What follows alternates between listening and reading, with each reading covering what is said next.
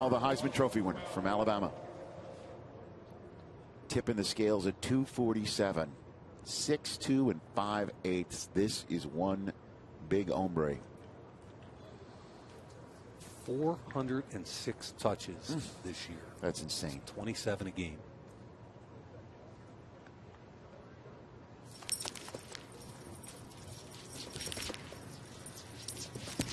.454. Solid. Really solid. All right, that's really good. He's almost 2.5 bills. Typically, rich guys that are this tall, running backs that are this tall, struggle in the NFL. But I think he's got a natural forward lean and a way to get an edge on a defender where his feet in the hole aren't quite as quick as somebody like Elliott, who's 20 pounds less, obviously.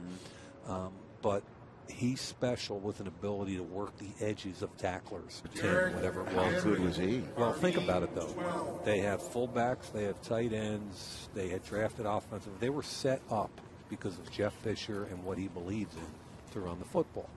Conversely, Melvin Gordon goes to San Diego, which is Phillip Rivers and no tight ends other than throw the football, no fullbacks, and here comes Derrick Henry.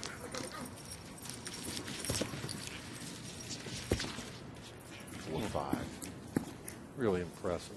247, 10-foot, 10-inch broad, 37-inch vert. And who would he compare to numbers-wise? How about the MVP of the Super Bowl on the defensive side of the football? He's Von Miller. So we're going to move him to edge rusher? Is that what this graphic is about? I don't know. Maybe he could.